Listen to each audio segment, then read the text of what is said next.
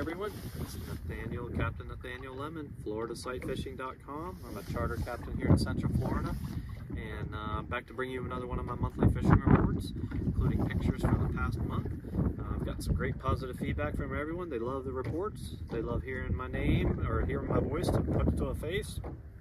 In addition to just reading everything on my website and reading the text, you know, they can kind of hear it in a different format now. So if you like the videos, definitely give me a thumbs up, like, subscribe to the channel. I'll be doing these every month, like I said. So if you do like them, give me a like, subscribe to the channel so you can kind of keep updated with me too. Okay, so I'm going to jump right into it because I just finished up a charter.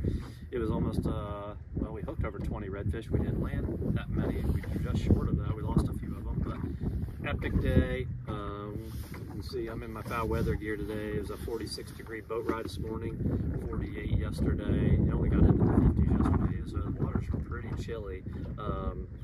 That's going to be kind of our theme, you know, really for the next month or so. We're going to keep getting cold fronts. The water levels are going to keep changing, but the fishing should get even better. I mean, hey, if you listen to my last report, I said it was we were averaging, you know, 10, 15 redfish a day. Psst, it's gotten even better. Check this photo out. These guys fished with me. We had almost 15 inches of rain right before Thanksgiving. These guys came out. They're a little bit worried. I said, no, we're going to go and catch a bunch of fish. I think we hooked close to 30 redfish that day. Fished right soon thereafter with this mother and her son. And we went out and buried them. I mean, 12 to 15 trout, another 20 plus redfish. Fished with this father and his two boys. It was a good day until showed up the last flat. Look what showed up, 45-inch redfish. Talk about making for some happy faces on that trip. Fished with this mother and her son. They've been in the report before. The son saves up his own money for charters, people. That's a lot of pressure on me when a 10-year-old's paying for a charter. Thankfully, it paid off with another 10. I think we had a dozen redfish on this trip. These guys have been fishing with me for several years. We always seem to have some good days, but this was a birthday trip for Rich, and you know, we caught a bunch of redfish for them. This was a fly fishing charter that I did. Talk about crap conditions. It was cold, windy, no sunlight, but he really wanted a redfish on the fly, and we made it happen with a few takes that day. Had some other ones here. I mean, if you just look at these photos I'm going to throw up for you guys. If you notice a theme, it's double after double after double after double. Everybody's gotten on board with doubles lately. It's been a phenomenal bite. I mean, we've literally averaged over double digits. I think the slowest trips I've done have been 8 redfish. The best ones have been over 25. So it's been a really good bite here in the lagoon. That's the theme. I mean, if you're here to find a theme or what I've been doing and what I'm going to continue to do the next month, it's going to be hot and heavy in the 2 lagoons, because we have Mosquito Lagoon here, Indian River Lagoon on that side. Both of them are fishing pretty well. That's where I'm going to be for really the foreseeable future. I did finish up some big redfish with these guys. We were up at the inlet for a couple days. Hooked some 40-inch redfish, or just shy of 40 inches. But I'm pretty much done with those, probably till springtime. I usually don't fuss with them a lot this time of year because they're pretty lethargic. They don't even really want to bite. You could sit there for hours and catch, you know, 1 or 2, but why do that when I can go to the lagoon and find schools of 100+ fish and wear them out all day long? So that's the theme I'm going to be sticking with. In addition to the redfish, you know, I'm going to throw a couple more pictures up in here of some of these other trips, you know, of pure redfish charters. But in addition to the redfish, we've got black drum this time of year. We got big speckled trout. This morning, coldest water temps we've had yet this year. Finally started seeing the big trout moving up into the shallow water.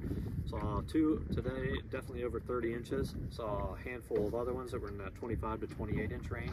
So they're definitely moving up the shallow water now. Going to be a little lethargic. If you want to catch one of those, we can do it. It just takes time and patience because these fish really aren't charging to go get anything. They're going to eat, but it does take some time, and it's a little bit different style of fishing, but usually we pick up redfish in the process, so hey, what's to complain about?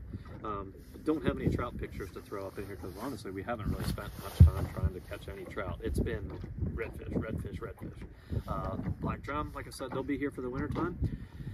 They're gonna actually school up by the hundreds. I'm already starting to see them already. I don't really spend a lot of time fishing for black drum because they're not really like a high priority game fish, but they're fun to catch if nothing else is around.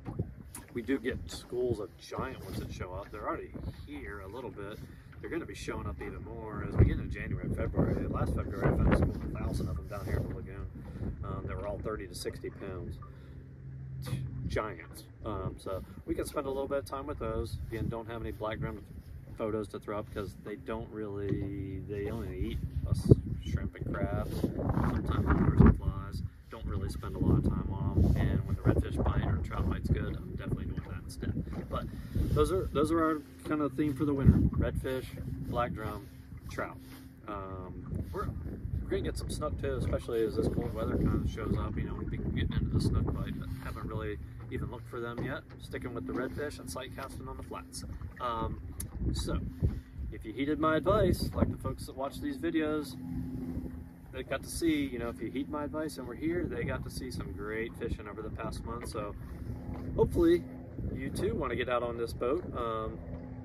Hit me up with a phone call, send me a text message, hit me up with an email. Plenty of ways to reach me. And you too can get out here and get in on some of this winter fishing we're going to have, because I really think this is the most fish numbers I've seen 6 and 7 years. I've been telling everybody it's going to be epic winter fishing. All right, let me repeat it. It's going to be epic, people. As this water level drops, there's going to be huge schools around. There was a lot of schools around last winter. There's going to be double that amount this year.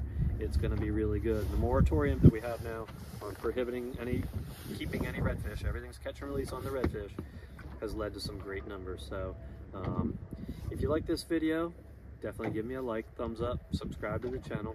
If you want to get out on this boat, floridasightfishing.com is the email or the website domain. Check me out on the website, send me an email, phone call, text message. A lot of times I'm out on the water. If you can't reach me, definitely send me a text message, okay? So again, like the video, subscribe to the channel. Hopefully I'm gonna see you out on this boat sometime soon. Got space for you to be here with me. So until then, tight lines.